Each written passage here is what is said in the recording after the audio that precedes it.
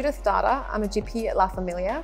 We're an early stage venture fund investing across Europe and the US. We've just launched our third fund generation of 250 million.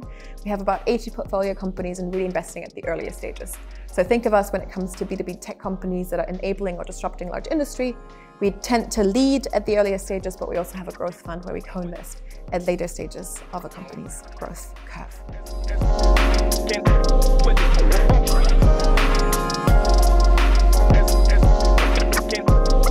Well, I think it's 2023, so you can't really not pay any attention to everything that's happening in and around AI. I think right now everyone's trying to sift through what exactly that's going to mean and where exactly value is going to accrue. But it's certainly, I think, right now one of the biggest trends that we spend a lot of time discussing in the investment team and really trying to sift through, what that's going to look like in the next couple of years. But I think at the same time, we also see unprecedented challenges, for example, still in the climate space. I think we have a massive blue-collar worker shortage that's going to hit the market over the next decade. And so I think there's a lot of just really hard problems that I think that venture market has tended to ignore over the last couple of years, where money was really cheap and it was easy to go after things that scale 100x overnight. And I think there's probably some reorientation needed in the venture ecosystem to really kind of focus back on the stuff that's hard, that is going to drive outsized return, but is probably going to require you to look a little bit closer and to really focus on either the technology or the team that's able to really kind of build something that can sustain and fight, whatever problem we have in the world.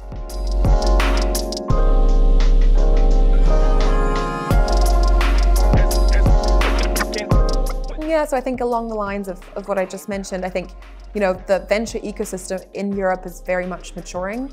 I think there's much more interconnectedness in between the different ecosystems. I think when I started in venture 6 years ago, it was very much kind of, Berlin doing its thing, Munich doing its thing, Paris doing its thing, Stockholm doing its thing, London doing its thing. And now I think the entire ecosystem, because of the unicorns that have been created, that have offices in all different sorts of places, we have a lot of venture funds that have opened up offices in different locations. There's a lot more interconnectedness. And so a lot of the kind of private information that is so key to the venture market is now, in more and more heads. And so a lot of the talent, a lot of the knowledge can spread. And I think that's a really great sign of maturity. And I think, again, it really needs for that interconnectedness to be able to, provide the type of talent base, provide the types of synergies, a really, really great computer science founder from, let's say, a great school in Paris, meeting with someone, let's say, from the UK, or we see a lot of researchers that have, actually are European, but have spent time at Meta, have spent time at Google, have kind of been educated abroad, that are coming back. And so it really needs for this kind of, I think, interconnectedness of the ecosystem, almost like this foundation, the soil that is kind of growing from the bottom up, I think, for the next decade to now actually bear the fruits of, I think, what we've all worked so hard to create and have seeded over the last couple of decades.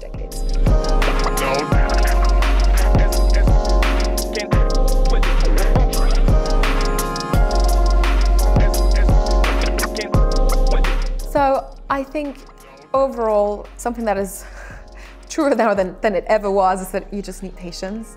I think this is just, it's not a market that is for the faint-hearted, but also not a market that, is the right one for anyone that's looking for really, really quick returns, because creating value and value that compounds over time just takes time and it takes patience.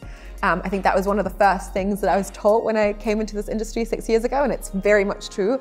I think I still feel like I'm at the very beginning of this journey, and it's likely going to take me another decade to really, come to the full extent of wisdom, of really understanding everything and every single nuance of the ecosystem.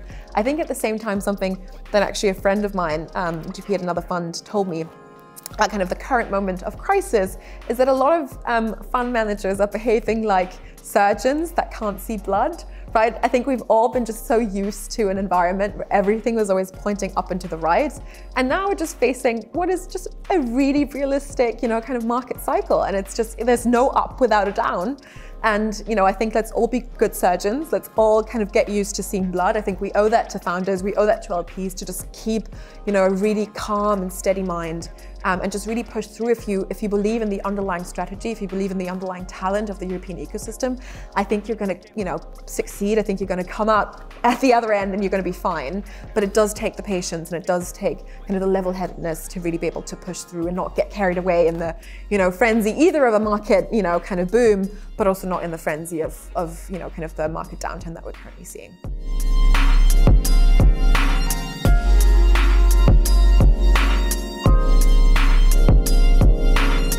So I would say particularly the blue-collar workspace, that is a space that I've been spending a lot of time on.